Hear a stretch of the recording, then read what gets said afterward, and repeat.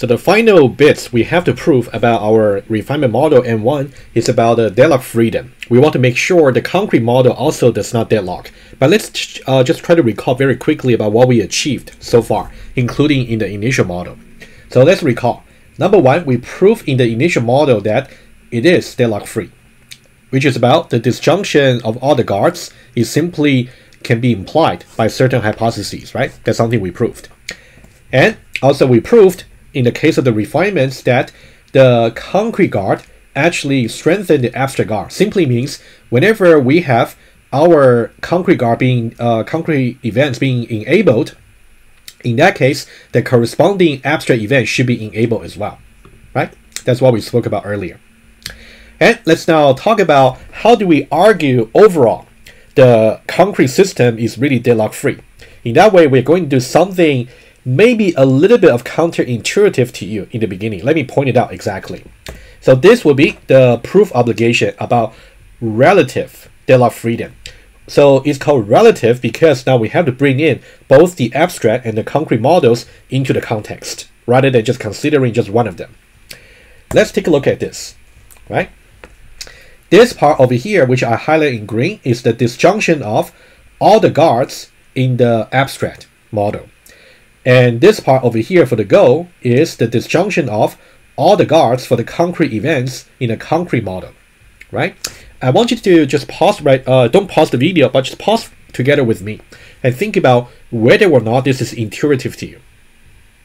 It may not be, I guess, because when you actually try to prove this particular guard strengthening proof obligation, you have to put the concrete guard in the hypothesis. And also you want to put the abstract guard in the goal, remember? But now we're doing the opposite. We're putting the disjunction of the abstract guard over here, but we're putting the disjunction for the concrete guard in the goal. We're doing the opposite, right? It's not arbitrary. There is a reason for that. So I think that the best way for you to really remember is to really remember the intuition. First of all, why we're doing the strengthening this way, you can definitely refer to the earlier part just to see the intuition. But for this part over here, let me try to convince you by using some diagram just to visualize exactly what this is asserting, so you would know the opposite way will be wrong. Right? You can do that as an exercise your own. But let me try to visualize this together with you. All right. Now try to do that.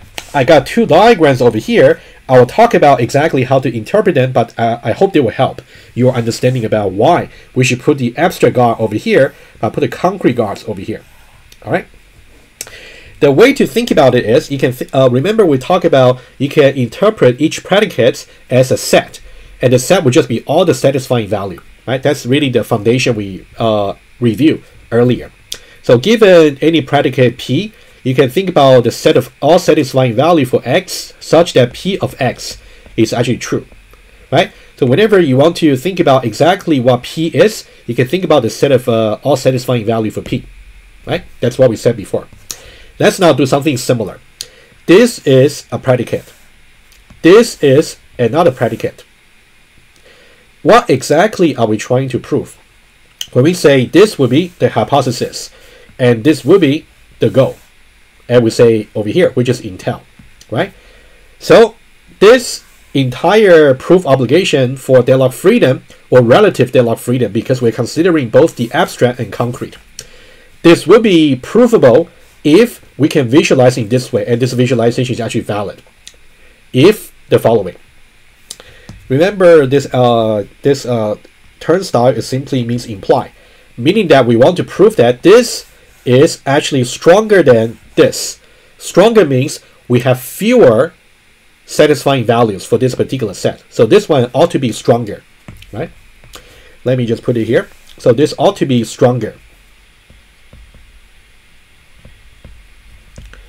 On the other hand, this one over here ought to be weaker. And the way we visualize them is to say the disjunction of the abstract guards over here is this particular set. And the disjunction of the corresponding concrete guard is simply another set, which is a superset of that. It may be equal, but it may be larger. So that's why it says superset, but rather than proper superset, right? We talk about this kind of concept in week number 1 and week number 2.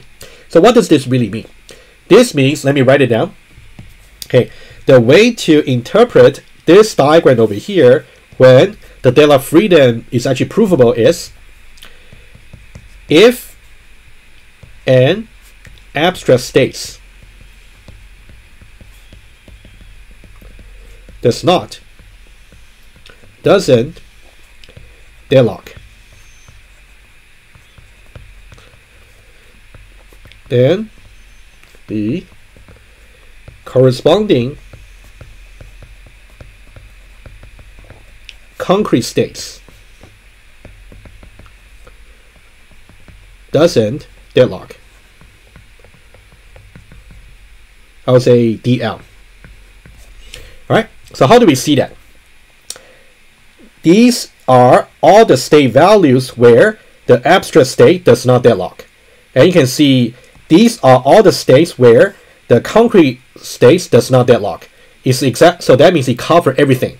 So whatever state I can choose for the abstract state not to be deadlocked, they are also members of the set where the concrete guards does not deadlock, right? So that's why it's exactly this informal description over here, right? You want to convince yourself this informal description over here is really corresponding to this diagram over here. Let me reiterate just once more. You want to make sure whatever states that's not going to cause the abstract state to deadlock, those states must be valid state as well for the concrete state not to deadlock, right? And that's symmetrically, we want to think about what does it really mean when this particular implication is not provable. Why would that be bad, right? That's another story I want to tell you, okay? The other side of the story. Well, if the abstract state doesn't deadlock, then the corresponding concrete state doesn't deadlock, right? So here we talk about the abstract over here. Let me just try to, first of all, the abstract, and the next one is the concrete, right? You want to always be clear about which state we are talking about. Concrete also doesn't deadlock. That's one way to see it. What about this one here? This is the predicate over here, and this one over here is the predicate over here. Apparently, implication is not the case, because in order for implication to hold, this set must be a subset of this set over here. The stronger set must be a subset of the weaker set, but apparently this is not the case. Well, it's a very general case where it's not the subset. Why would that be wrong? I'll simply take one state over here, then you will see. You can see this would be actually, let's say here, this state over here. Take a look at this state. Let me use purple. What does this state here really mean? This state over here is really a state for which the abstract model doesn't deadlock. Right, agree? Because this state here is simply just a member of the disjunction of all the abstract R. So a member of that simply means, from the abstract state point of view, it simply does not deadlock.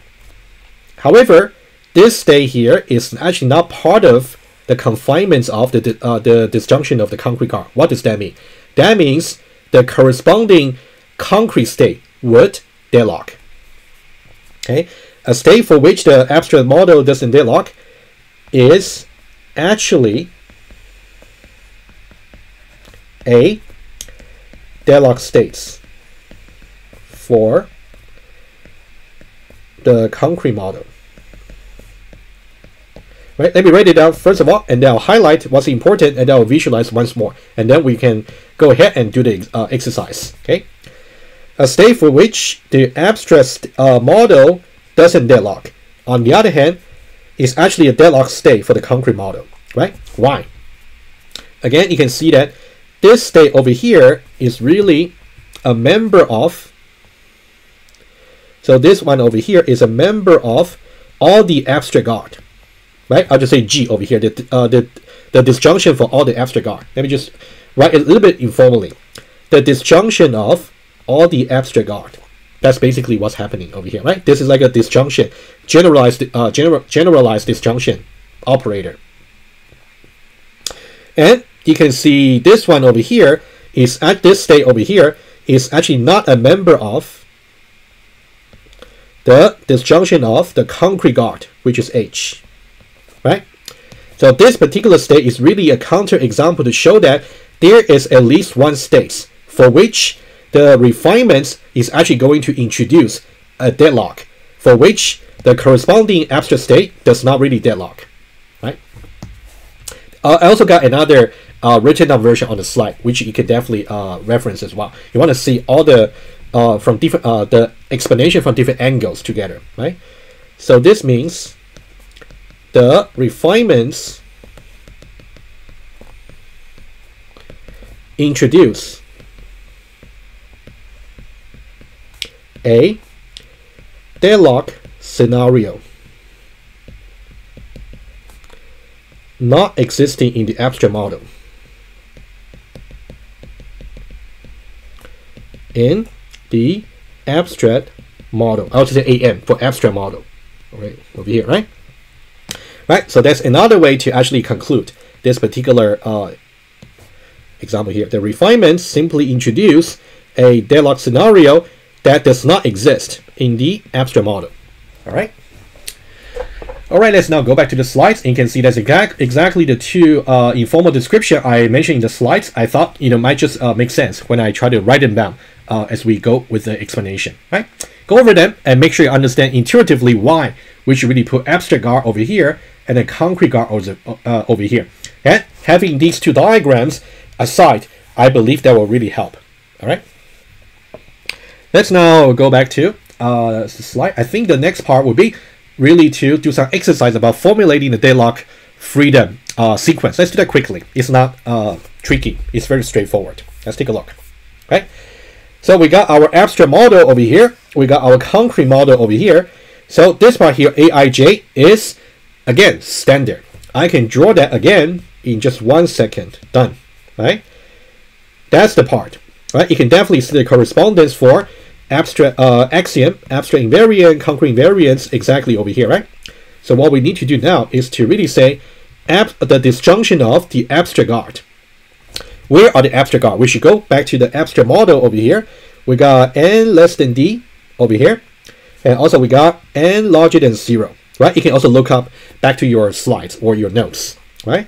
So this part here is going to be n less than d, and then disjoint with n larger than 0. In this case, parenthesis is not really necessary, but I'll just put it anyway, just for clarity, right?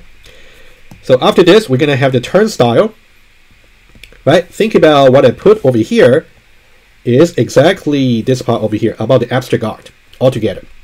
And now we're gonna do the concrete guards for all the concrete events, including the old events and also the new events, everything together. How many do we have? Since we actually got four concrete events, we got ML out, also we got ML in, and also we got IL out, and IL in, and also IL out. And we have no choice but put them together. But now here is very important to see how exactly to put them. For this one here, we cannot really put it individually, even though we got two guarding constraints. We have to put them together using conjunction. Right? That's why think about each new line in the guarding constraint is like a conjunction. Okay, so what we should do is we're going to say number 1 is going to be a conjunction A plus B less than D, and also C equals 0. Right? So this is 1. And this one is going to be conjoined with, I'm going to put a disjunction over here. Right? Over here. And the second one is going to be C larger than 0. Disjoint with A larger than 0. Disjoint with B larger than 0. And A equals 0. Right? So overall, what we are really having is this. Right? Let's now do a final remark. So this one over here, number 1, is exactly number 1 over here.